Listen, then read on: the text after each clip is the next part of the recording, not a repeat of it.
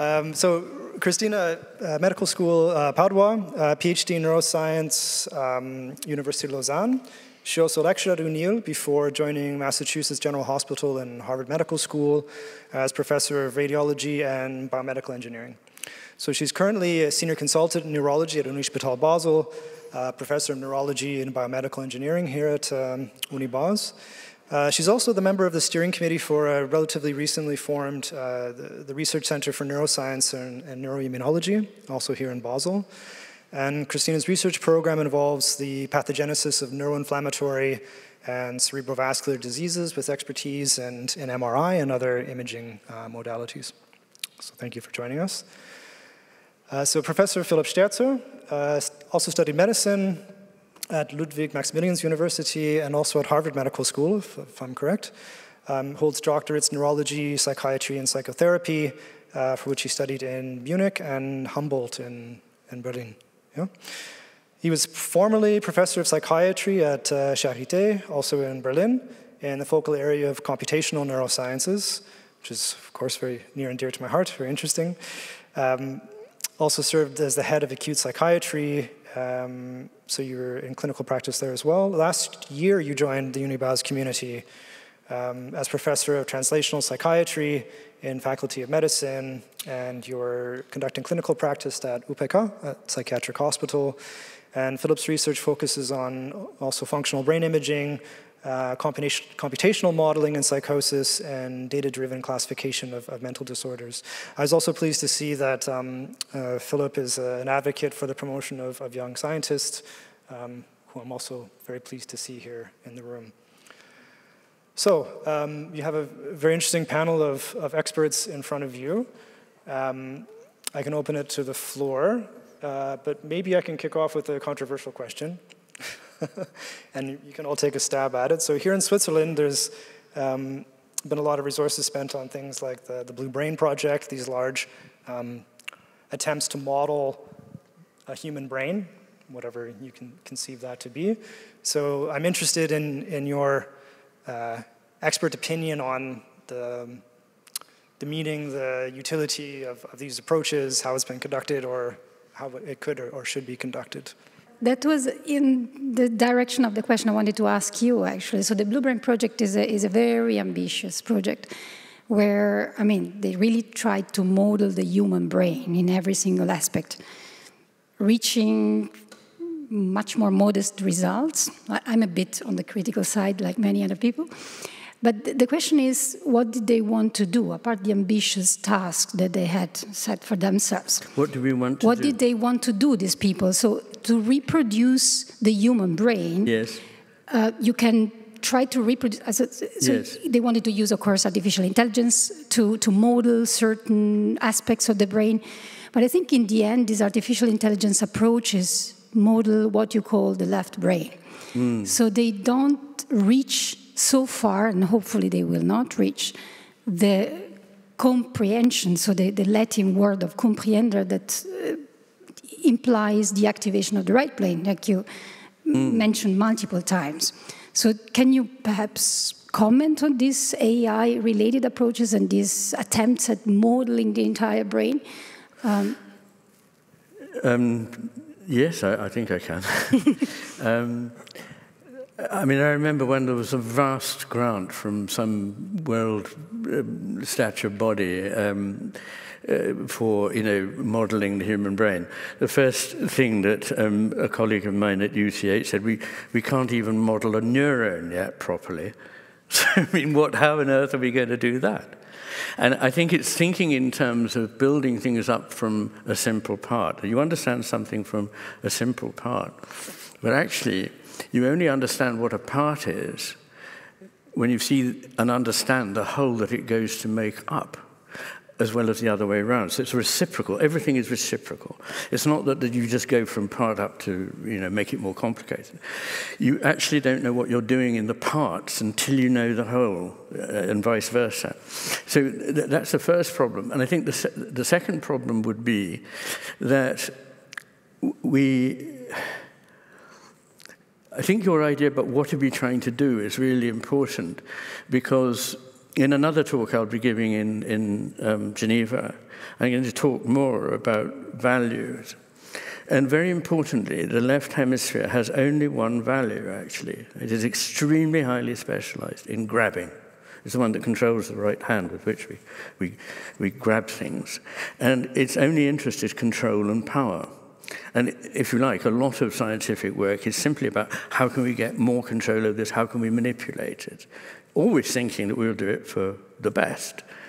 Every bad thing is always introduced by, we're doing it for good. You know, it is a universal law.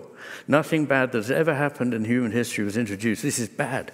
This is going to be good. So we need to have other values in our world. And they're not just that. They're things that I would say are higher in the pyramid of values. Does that answer any of your questions? Well, partly, no, yeah. Give me the bit that you did. The trouble is I don't altogether hear what you say. I think you said something rather important that I missed. I'm not sure about that. But no, I mean, the Blue Brain Project is an exemplary project. Yes. Where there was a super ambitious goal, reproduce the brain. In the end, they reproduced columns of the rat cortex. Yes. Yes. Which makes sense because there you can disentangle the mechanism. But in the end, I think these type of projects, they lack what you call the right hemisphere comprehension. So they lack this part, which is not reproducible, yes, which is not standardized, yes, which we don't have in the gold standards that we currently consider the gold standards. So I think that's the current limit of our current artificial intelligence approaches, which is something that we are all dealing with in the everyday life. And the real big step, which I hope will never come, is that this type of approaches or algorithm reaches the right hemisphere, what you call world of values, this comprehensive thinking that we have, which is not standardized, which is difficult to quantify and difficult to reproduce from person to person. So I don't know what also you think about it. If that can be spread amongst people, that's wonderful. But the trouble with trying to do it in an artificial way is we don't know what consciousness is. And instead we produce a representation of it, a simulacrum of it, like Bing or whatever she's called, you know, Chat GPT. And you can get as good at a simulation as anybody. You know, there are artists who are phenomenal painters, but it's not a living person. And until computers have blood running through their chips, fall in love and know that they're going to die and enjoy sex, I mean, I don't think we're going to have computers that understand what it is to be a human being. And the mistake is not that machines are getting more like human, because they're not, but that we are becoming more like machines. This is, I think, the problem at the moment. We think mechanically, and partly it's imposed on us, because if you want to execute the simplest thing that 10 years ago involved making a 5-minute phone call, you have to spend 2 hours on the web going around MC Escher-like loops that keep referring to themselves. Finally, you give up and you have to sit for an hour on the end of the telephone until somebody in India answers the call, and they have a script which is written by a machine, and so you never break out into human experience. And that's a little vignette that we all know, but actually everyday life is becoming more and more like this. People think and talk in metaphors that are derived from the machine. Sir? I have nothing else to say. No. Can you hear me? Is that on? Yeah. Now it's on. Okay. Well, in a way, I agree with most of what has been said so far. But I mean, I think we should also think about this whole program, the Blue Brain Project, and you know, these kinds of projects, maybe in a more optimistic way.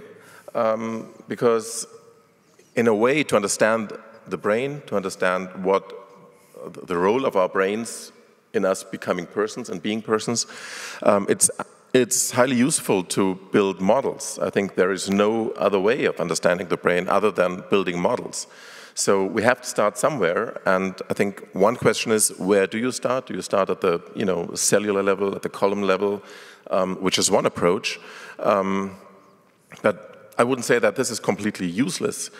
in a way, I mean, most of the, you have presented some examples of the research that your theories are based on, and these are, this is mechanistic research, right? Looking at stroke patients, so what deficits do they have after a certain type of stroke, using TMS to silence a part of the brain, and so on. Yes. So, and in a way, these are ways to, yeah, well, you assume, you have certain assumptions, you use models on which you build these experiments, and I think a similar thing is true for the Blue Brain project. So in principle, there's nothing wrong with it. I think, and to my mind, there's also nothing wrong with the brain-machine analogy. It's just a question what we make of it, how we use it, right? So we shouldn't make the mistake to think that a machine can replace a person. I mean, maybe it can, it's a philosophical discussion, the whole zombie question, but maybe it's a waste of time, you know, asking this question. What I find much more important is to really think about when we do this mechanistic research, which has its place, which has its role, which has its importance, how can we build the bridge, how can we, you know, fill this explanatory gap between the mechanistic insights that we have and our personal human experience. And I think this is a major challenge that we're facing, but that doesn't mean that we should stop doing mechanistic brain research. Of course, you are right, up to a point. There are a number of things I'd say. One is the very simple one, that, and of course I'm not opposed to science. I'm a champion of science. I want science to be truly scientific, empirical, whereas nowadays too much of it is dogma.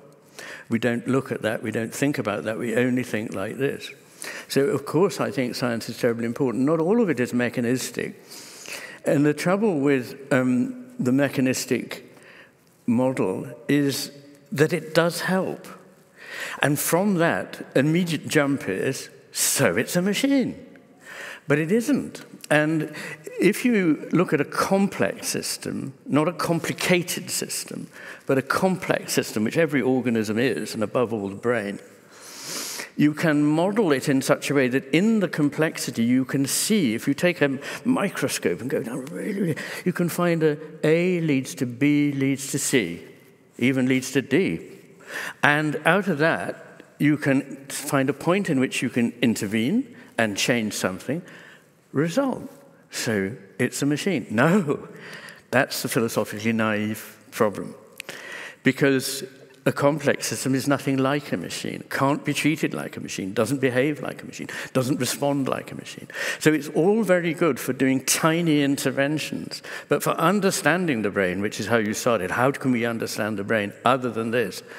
I would say we can understand it by many things. We can understand it through experience, of course, but through thinking in a more holistic way.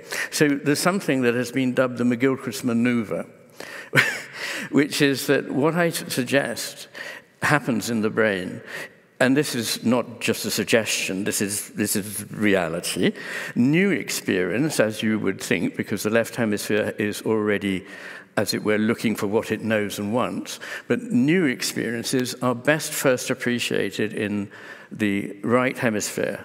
And there's a decade of research by people like Elkin and Goldberg and Costa, which show that this is the case, that initially new experience is taken by the right as a whole.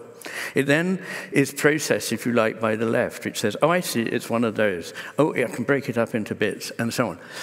And then that information is not wasted, it's not bad, I have nothing against it, I'm supporting that project, but crucially, it has to be taken back into the whole again by the right hemisphere. And the best analogy for this is learning a piece of music. If any of you have ever loved music and tried to play a piece that you hear and you think, that's great, I want to play that, the right hemisphere has a take on it. But you then start working on it, and the left hemisphere goes, that passage at bar 18, I've got to keep, fingering it and playing it again. And I see here we go to the dominant, but there we return to the tonic and all this kind of thing. That's great. It's not a problem. It's not untrue. It helps you understand the music. But when you go out and perform, you must forget that completely. Otherwise, you'll give the most terrible performance, because it's got to have been taken up organically into the whole. Now, what I see all around me is science going, here's experience with all its richness and complexity and beauty, which we understand. Here's this resonant other with which we're engaged. We're now going to detach ourselves. We're going to take bits out of it. We're going to cut them up. We're going to find what they're made of. And at the end of it, we go, I don't think it means anything at all, but if we put it together in a certain way, we're clever, we can make a machine. But this is a terrible way to think. It lacks that crucial return step. Thank you very much. I wanted to return to this, the hemisphere idea of the brains of animals even, and you discussed these different types of attention, basically, or simultaneous attention in some sense. How does that intersect with our different senses?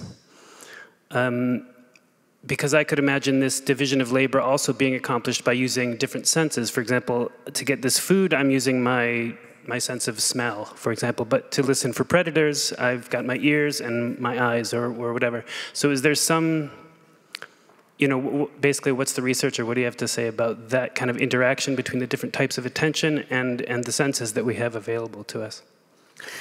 Well, I think the simple thing I would say is that the kind of attention we pay governs what we are able to perceive.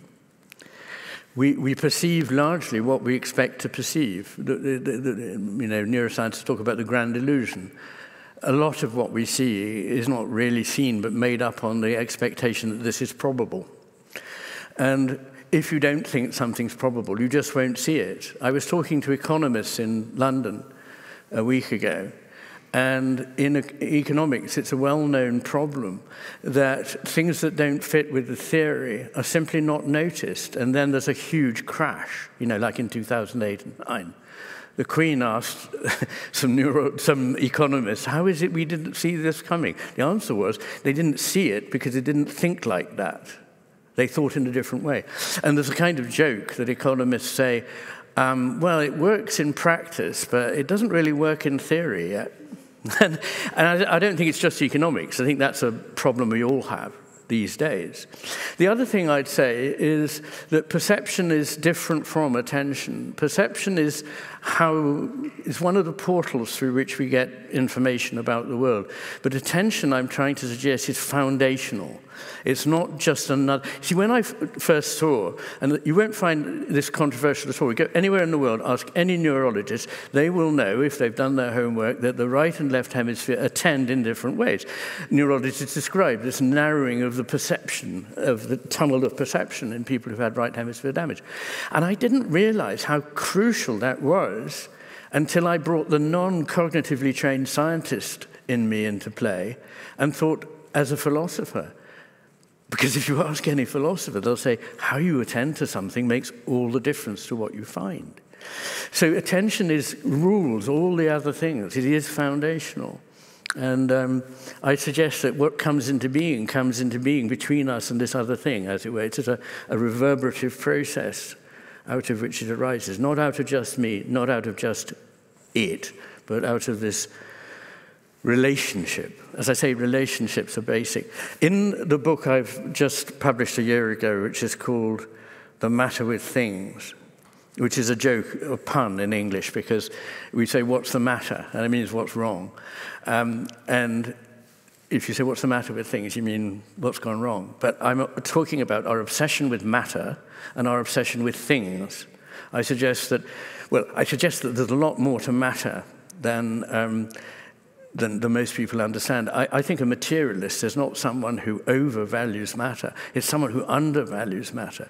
Because after all, whatever else you believe, matter eventually eventuates in Bach's St. John Passion, which is pretty incredible, if that's what you believe. I mean, I don't believe it's just lumpen matter, but they were. And I think the problem is in our thinking. But I begin with a chapter on the history of this relationship between hemispheres, and then go on to talk about attention in time, in space, and emotionally. And then I talk about perception as a wholly separate chapter. And what's interesting is that the right hemisphere is much better on all counts of perception in every sense. When I say in every sense, I mean every one of the senses, than is the left. There are some marginal, there's a lot of, as always in science, there are many qualifications. Believe me, when I write, all the qualifications are there, everything is footnoted. But that's the general picture. So, yes, attention changes what we can sense. Thank you. Regarding the role of attention, I think I totally agree with what you said. I just would what I would like to comment on is the concept of attention, which is, as everybody knows what attention is until you try to define it, right? So it really depends on how you define attention. But in my mind, the attention would be maybe a too narrow concept to, if I may say so, to describe what you're actually trying to get at, because attention is one way that our perception is shaped by our prior knowledge, by our expectations, but it's only one way of how perception is shaped. So maybe I would even put it in a more general way, saying it's about our inner model of the world, our expectations, our predictions about the world, and one way these expectations or our knowledge shape our perception is by different ways of using attention. But I think it's even more than just attention. Well, I think I'd just go back to your early sentence. It depends how you define attention. Right. If you define it narrowly, then it's too narrow for this purpose. I'm not defining it narrowly because I'm saying that actually the experiential world, and there is nothing beyond that you can point to, that you have knowledge of or experience of, than the experiential world, comes about through attention, which is actually a creative act, so that when you attend in a certain way to something, something else comes into being. And there's a wonderful saying by the early 20th century French existentialist philosopher Louis Lavelle, who says, "La charité est une pure attention à l'existence de l'autrui." Love is a pure attention to the existence of the other. As a psychiatrist and as a living human being, I have seen how this attention, which I can't define, but is something to do with the whole disposition of your consciousness. It's that big, it's the whole disposition of your consciousness. Changes something for you and for the object of your attention. And in that sense, I think it is deeply creative. And the fact that we think of it as a passive, receptive process is because we are dominated by the idea of our machines, photographic plates, sensors. I think I fully agree. I really fully agree with this explanation. So I had you sorry? I fully agree. Oh, fully. And I was wondering who studied medicine in the audience? Did you have philosophy in gymnasium or in 1 year? And in medicine school, of course, not. Yes, you see? Same thing, I think, in all our European countries. So it's not US here, unfortunately. So I had a last question, or is there another question from you, from the audience? If not, can I ask another little question? So I was wondering, always to you, languages. So here we are in Switzerland. We speak at least 3 languages. We should. So in this model left and right, so I was just thinking when you spoke, we say you speak, so you know a language if you dream in it. Yes, that's what they say. Which means yes, if you can activate your right hemisphere. Yes. Correct? You get what? So if you can so in the end, you can really understand the language if you can activate your right hemisphere, because this is where the dreaming experience should originate from. Yes, yes. Oh, I believe in that very much. And I don't believe that learning languages is a waste of time. A lot of my education was involved in learning them. And I think it imbues in you a different perspective, a different way of thinking. I very often find that there are words in German for something that we don't have a word for in English. And I particularly in German, I find. And I think Goethe said something like, so viele Sprachen man spricht, so viele Leben hat man gelebt. Oder etwas. He's the German one, I'm Italian. Oh, sorry, yeah. Is that right? Something like that. Anyway, he did. And I think that, in other words, sorry, I assume you all speak everything, but as many languages as one speaks, so many lives has one lived. I think that's a really serious point, because I started out at about 20-something thinking that the meaning of I'm hungry is different from the meaning of j'ai faim or j'ai envie de manger. This brings a whole new idea into being for an Englishman. And by the way, the food is the one thing that's got a lot better in England in my lifetime. But anyway, no, I think you're absolutely right. And it embodies a kind of spirit, and it changes the way in which you think. So very important, yeah. Do you believe that computers can learn the language of love? I think you mentioned at one point, and many people in front of me kind of went like this, that you cannot manipulate love. So can you elaborate on that, please? You probably know, I think everyone knows, there was a terrible excitement when this chatbot seemed to have a conversation with a journalist saying, no, your wife doesn't really love you, I love you more, and, and so on.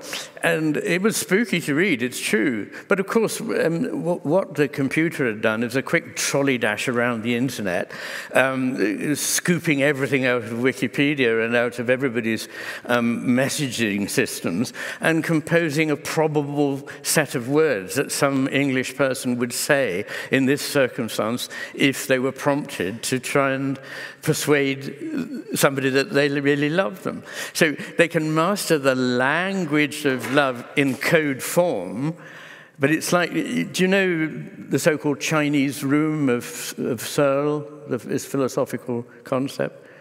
Anybody know this? No. Okay, fascinating. Searle had this idea of a machine in which there was a person inside who had access to a lexicon, and somebody stuck in a message in one language, and the person applied certain rules to it and put it out in another language, but hadn't understood the message at all. But it seemed like the message had been translated.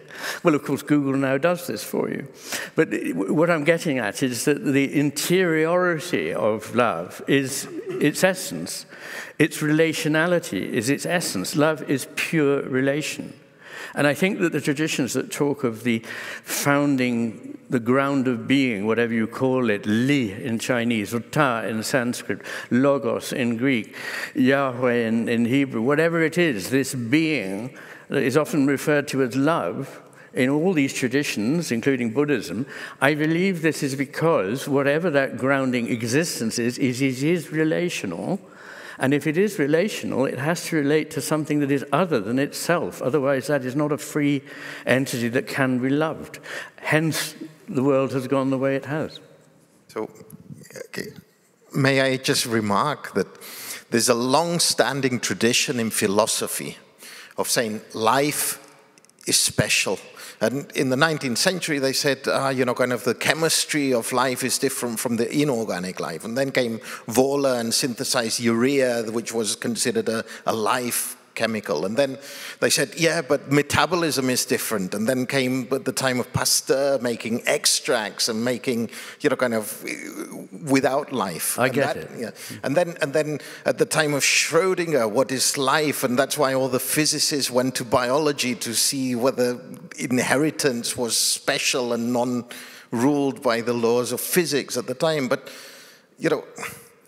I think it was Max Perrault who said or was it Peter Medavas who said if somebody very old and wise and experienced said something cannot be, he's almost certainly wrong. And if somebody very young and inexperienced says something can be, he or she is almost certainly right. Okay, I certainly wouldn't subscribe to that one, but of course you're entirely right. You may be very surprised to learn that I don't think that there is an absolute barrier between what we call life and what we call inanimacy.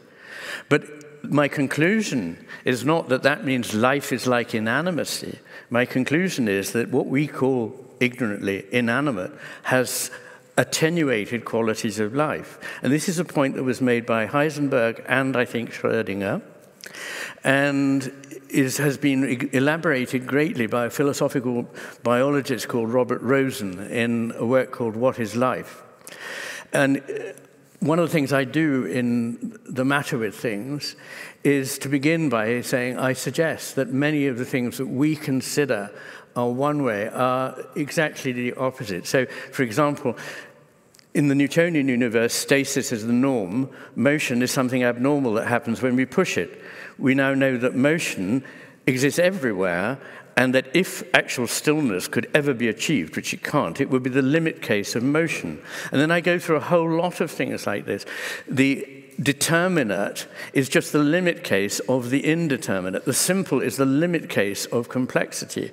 And one of them is that devitalized is the way the left hemisphere is presented, what is intrinsically vital. I argue at book length in chapter 25, which is on consciousness and matter, that consciousness cannot be a product of matter, and I'm not alone in this. It's now become pretty well accepted amongst Western, never mind Eastern, philosophers occupying university posts in philosophy. Now the general view is that consciousness is an ontological primitive, which means it can't be made to come out of anything else. It is its own thing, and that's it. And existed as the primal substance of the cosmos. So consciousness can't be what separates inanimacy from animacy. I think what separates them is a gradational thing, which is that animacy is capable to respond more, far faster, and to a far greater range of value in this cosmos. And that's probably why life exists. Life is a very extraordinary experiment. I mean, why on earth, if you're interested in making things that last and outdo everything else, why create life? As Whitehead himself said, the secret of lasting is never to have been alive. A lump of rock, it lives for billions of years. Anything living, well, the actinobacteria at the depths of the ocean, single examples of which are 1 million years old. Darwin, eat your heart out, because we only live for 70 years. You know, we've evolved to be surviving, and we don't. There's something else going on here, which is not just that kind of idea. It's that we bring a new kind of use of consciousness about, which is this response to value, and one value is love. Maybe I could bring in something that's more addressable, and I'll address this actually to Cristina and to Philipp. I'm curious in both of your cases if and how lateralization of the hemispheres makes an appearance in your research programs in the physiological and disease progression work and in the psychiatry and modeling. You're interested to know? So from Cristina and Philipp, if and how lateralization of the hemispheres makes an appearance in their research programs. That's the question for Cristina. Right. Thank you. So our research program into psychosis is very much concerned with the question, how does psychosis emerge? How do delusions emerge? And one central question that we have been investigating is the question whether a change in the experience or the perception of the world may give rise to a need for explanation that then leads to delusions. Because if there is a lot of need for explanation, you can't think of any rational explanation for the things you experience, then you may you know, pick irrational beliefs, bizarre beliefs even, to account for all the things that you experience and you can't explain otherwise. So doing this research, we never really thought about, is there any particular role for the left or the right hemisphere, even though I know about the research showing also, you know, morphological differences. I think you also did some research on that, right? On the planum temporale. Yeah, I've researched asymmetry. The inferior parietal lobule and a lot of other things. Yeah, but yes. Yeah. So we weren't really like a priori we were not interested in this question, but what we actually found is that in this process of well, how our perception of the world may be changed, prediction errors, errors in perception may play a crucial role, right? So you have maybe an imprecise prediction of what's going on, maybe imprecise contextual information, or you don't use your information properly in a way, and then you experience something that we call aberrant salience. And what we actually found is very much in line with the research, with the theory that you proposed, is that actually the right hemisphere has a dominant role in mediating the experience of these prediction errors. So it's actually right frontal cortex, right anterior insula, that seems to signal unexpected events, unexplained events, which is, I think, in line with what you proposed about the role of the right hemisphere, which is to actually detect unexpected things, to watch out, you know, what's going on, apart from your current task, apart from what you're currently focusing in. So in that respect, our research program has not, like in a top-down manner, been inspired by the hemispheric differences, but it turns out that empirically we really see a difference between left and right hemisphere function, which is very much in line with your proposal, actually. Well, that's wonderful. I think as long as one keeps an open mind, that one might find out something kind of important if you compared right and left. But very often research is not reported in such a way that you can distinguish between left and left, because the question is never asked, because the writers already know that there's nothing there to look at. But you're already finding that if you don't even ask the question, it comes and presents itself to you. As Ramachandran says, the right hemisphere is the devil's advocate, the one that says, well, it might not be like this. You know, people often think, oh, the right hemisphere is the one that jumps to conclusions, but it isn't. It's the left hemisphere that's quick and dirty. Kahneman's type 1 thinking is the left hemisphere at work. It has to make a quick judgment on very little. And it's the right hemisphere that comes along and goes, hang on. So, yeah. So I'm delighted. What you're really saying is that you're being moved more and more to contemplate thinking about the hemisphere differences as well. My turn. Maybe we should, yeah. No, so I mean, different than for him, we don't do any specific research on lateralization in our group, but I believe that we use the right hemisphere widely. We use a lot what we call the right hemisphere in our current research and clinical practice. In research, I think we are forced to proceed in a very logical way, following the scientific method, but in the end, often, we do get results that do not confirm our initial hypothesis. So you need to develop a global thinking that gets you out of this box of logical consequences to be able to interpret. So I believe that there we are using almost every day our right brain. And the second part is, as a clinician, of course, you need to use your right brain. So if you're in front of a patient, to understand the patient, and again, getting back to the Latin word, there is no other way. I mean, you can explain logically whatever you know, whatever you have learned, but if you don't understand the patient, you will never be able to convey certain message about diagnosis, therapy, and so on. Not even to get the right questions for research. So I believe that these are very common practices. Yeah. Yes, well, as long as one remembers to ask the question. The question was if you use the right brain in our, or the lateralization of the two parts. Yeah. Yes.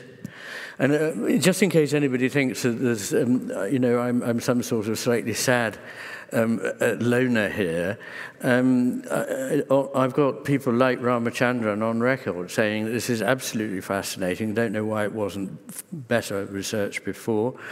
A person called Tim Crow, who's a neuroscientist and also a psychiatrist, who's very well known to anyone who's researched schizophrenia, has said, and if I had my slides, I'd show you the exact quote, but basically what he says is nothing in psychology or psychiatry makes any sense unless one takes into account laterality.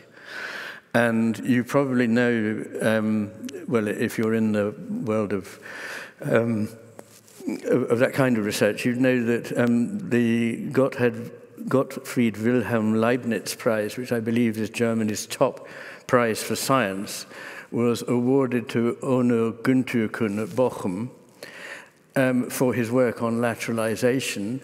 And I had a quote from him, which again I can't show you, but he says, "No function in the brain is unaffected by laterality, and unless one understands lateralization, one doesn't understand the function of the brain."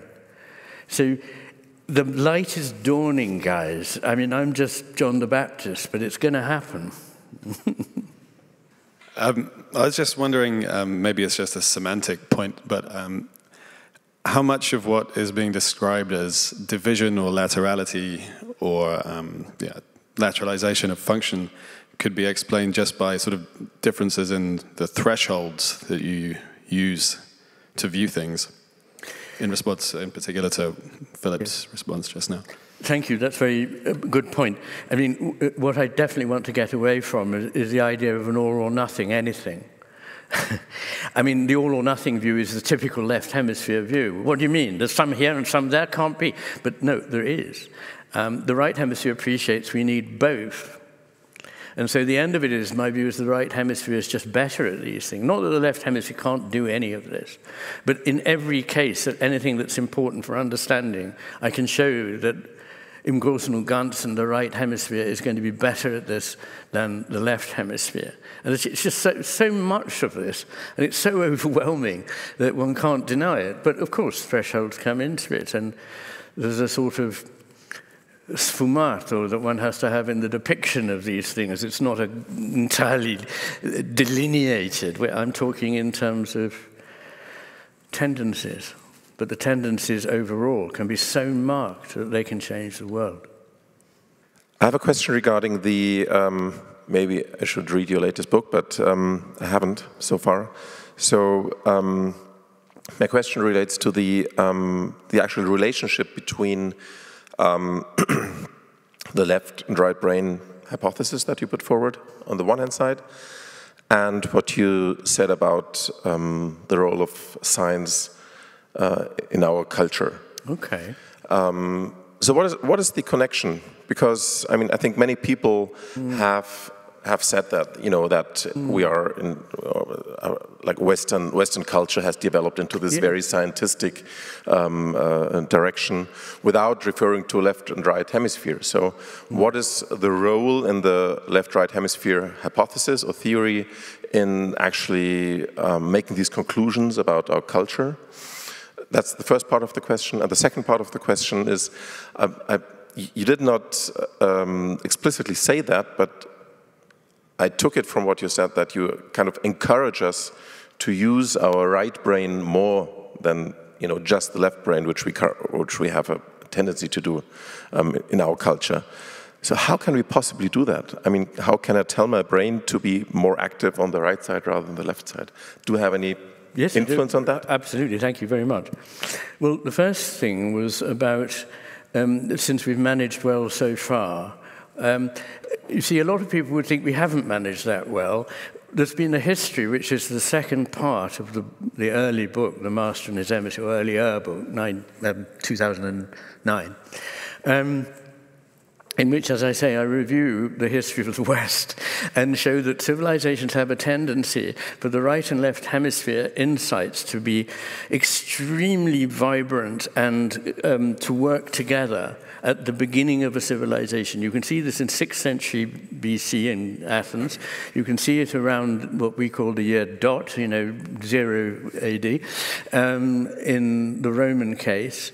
And you can see it in the Renaissance, I believe, in our own civilization. And in each case, I can't explain to you why I say this, but if you read, you'll see, I can show through the art, through the philosophy, through the literature, that gradually, they moved more and more to a left hemispheric administrative, abstracted way of thinking, and the civilization collapsed. Now, I'm far from saying I can explain why a civilization collapses. I think there are 370 explanations that have been put forward for the demise of the Roman Empire. But what I'm really saying is that whatever its cause is, I can see this pattern accompanying it, which is whatever it's caused by, you see this deterioration. And I think a lot of people would accept that our civilization has not got the balance right. You'd really be an unusual person for me to meet anywhere in life, from any walk of life, who doesn't think there's something badly wrong right now, and it's due to our exploitative, utilitarian, power-hungry, controlling way of thinking. We've driven out all the subtler ways of relating to the world that used to be instinctual in us. If I may. I haven't answered your second question. Yeah, but just to follow up on this. Yeah. So, but do we need knowledge about the function of the left and the right brain to reach such an analysis of, how our culture has evolved? Do we need this knowledge about the brain? I was just coming on to that. Okay. Because your second question was what we can do about it. And I'm a psychiatrist. And I know that it is no good saying to anybody, which I often can after meeting them the first time, you should do this and that and the other. They won't do it, because if it was that simple, they'd have thought of it already and done it. But what actually every practitioner will tell you is you need to allow that person to see for themselves what it is they're doing wrong. So what you do is you open their eyes to what it is they're getting wrong, and then they go, aha. Now, when I was young and inexperienced, I used to tell people on their first meeting, I'd talk to them for an hour and a quarter, I used to say, I think the problem is this, and you need to do that.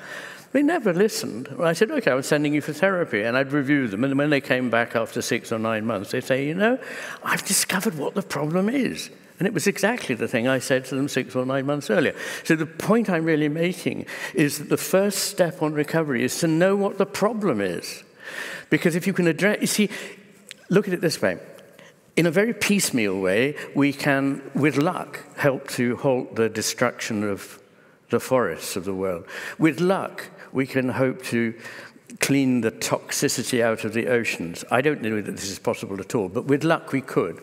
But none of this would matter if our only reason for doing it was to save our skins. We wanted to preserve the rainforest because it was better for the economy and it made things easier for us.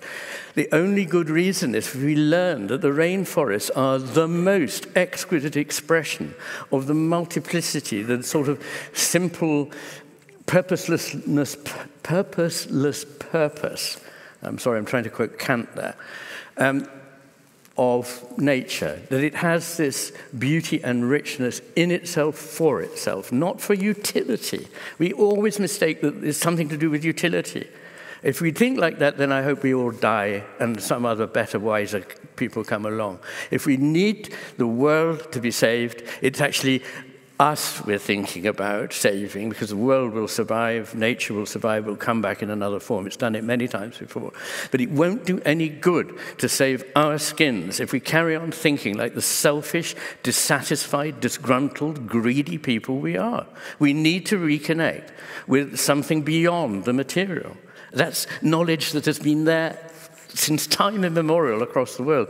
And why do we think we're so clever that we can disregard it? We're technically clever. We've got left hemisphere cleverness till it comes out of our ears, but we've got no right hemisphere understanding. Now, what can we do about it? Well, the first thing is we can begin to see what we're doing. And when you see what you're doing, you will see it in daily life. if you've listened to what I say, I bet you'll have the experience that so many people say to me, after I've read you, I can never look at the world the same way again. I see it everywhere. Now, if that's the case, you can push back everywhere in your daily life against pointless bureaucracy, against the virtualization of life, against all this anti-life, anti-embodied way of thinking. And one simple, very practical thing, because everybody wants something they can do in 10 minutes that will save the world. Well, you could practice mindfulness. I think mindfulness is wonderful. It's so simple that even I can do it. I mean, I don't really know much about meditation, but I can make myself change my attention, still my talkative left hemisphere, which is what they call monkey mind, chat, chat, chat. Oh, I know, I've got it. You know, no, shut up. And let whatever it is come into being, because it only does that if you create a space for it. You know, a gardener can't make a plant, but a gardener can sure stifle a plant and kill it. We can't make what is real come into being, but we can kill it with our cleverness and our thoughts.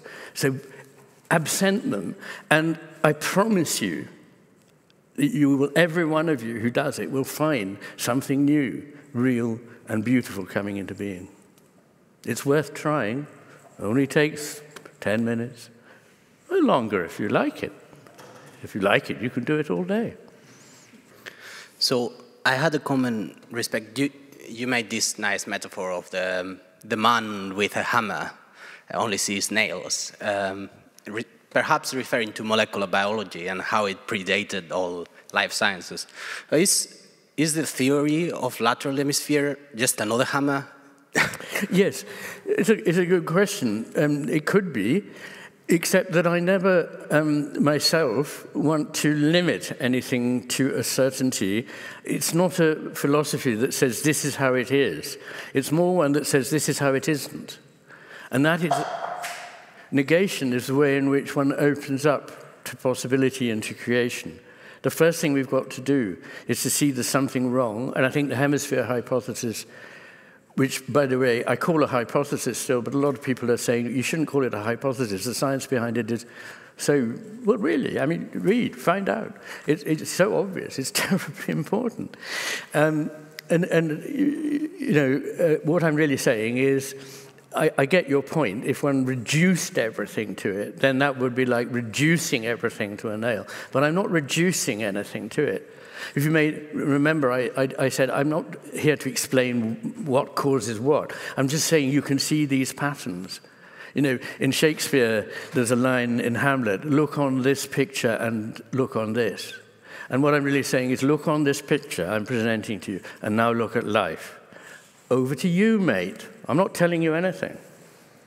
Yeah, at the end, the currency of science is predictability. If your theory or your hypothesis can bring any predictability, we will take it. I mean, I work here in this box of reductionism. So, and the second comment I had is you talk about the balance between right and left brain and how somehow modern society is pushing us towards a use of only one of the parts because of how machine-like the world is. Is there a moral judgment that is somehow, would you feel attached to the world how it was? And why is less human the use of one hemisphere respect the balance between the two, you know? Can somebody please, I'm sorry, I'm very deaf. Can somebody just say in clear words what was asked there? I can try. You can tell me if I got it right or not. The question, Iain, is if there's a moral implication, if there's a favoritism, or do you have a preference in a sort of Confucius way of a time in the past when things were better that we've sort of since degraded from? Okay. Does that get the spirit of it? Yeah. Yes. No, okay. So the thing is that somehow the world, humans are always in an environment that is changing, and now the environment that we have is this somehow machine world. Yes. And that doesn't make us less humans because we are interacting with it, no? Well, I think we can make ourselves more human or less human. And I think that what's happening is of moral meaning. And that's not, I mean, if you don't believe in morality, then I'm sorry I can't talk to you. But morality seems to me a rather important aspect of life. And what I'm really saying is that this way of thinking, this greedy, acquisitive, destructive way of thinking is morally reprehensible. You know, take it or leave it. As about the past, as I say, we can become more human or less human. What we have been sold is a completely bonkers idea, which is that everything that comes along is going to be better than what was before. When there is change, rationally speaking, there is a 50% chance it will be better and a 50% chance it will be worse. To be so blind and stupid that you just say, oh, it's all better because it's new, it's to be as stupid as saying, oh, I only want to hang on to what we had. We have to evaluate it. I hope I've been evaluating things this evening. I can do it better in print, so if you want to read me, but if not, there we are. Absolutely, absolutely. I'm interested in sleep. Dreams. And sleep. Maybe you could discuss just the role of sleep in the evolution of the brain, especially the early brain.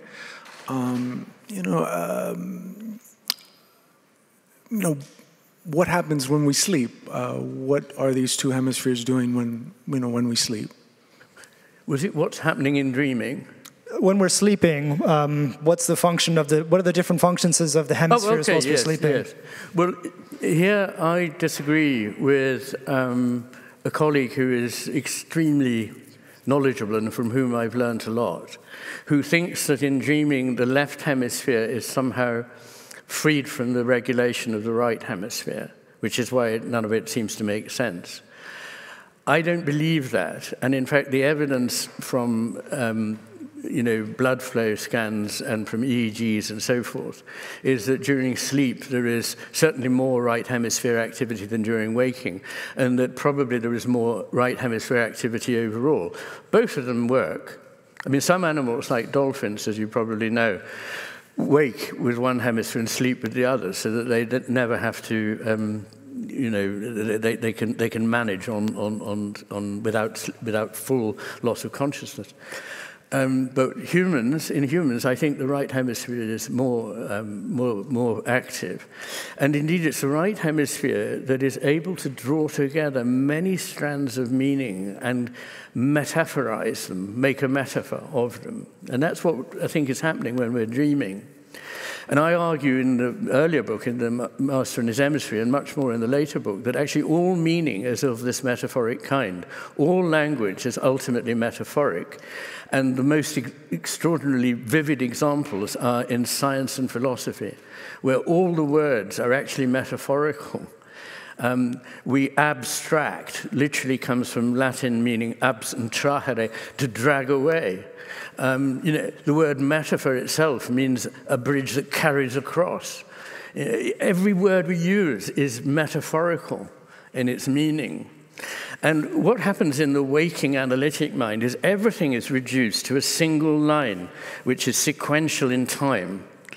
And it's been pointed out by, I can't remember his name now, but he's a jurist, an expert on the theory of law, who is the head of one of the Max Planck Institutes in Germany, who has made the point that organizations should maximize people's use of intuition because it can take into account and weigh 16 different things, whereas the analytic mind is always strapped to this explicit line, which is why, a poem has so many ways of meaning. There are often ambiguous terms, metaphors, assonances, and so on. When you translate it into a piece of prose, it's utterly dead. It's lost all its meaning. But dreams are metaphors.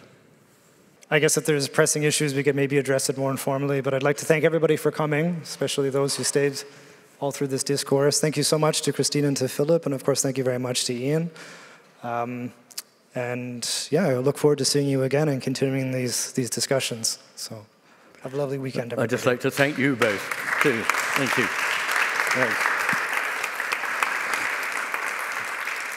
Thanks.